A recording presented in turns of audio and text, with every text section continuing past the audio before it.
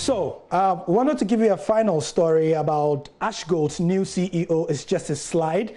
We told you that Frederick Achampong has resigned, but the new CEO is a 27-year-old, and he's the son of the chairman.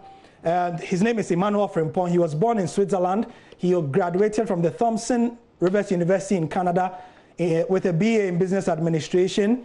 He worked with Champion TV, Champion Hotel, and Divine Food as general manager, but he has no football experience, and he will be the new CEO of Ashanti Gold Football Club. His father believes in him. We wish him the best of luck. Wish you luck in your working life as well. Happy May Day again. I'm Gary L. Smith. Bye-bye.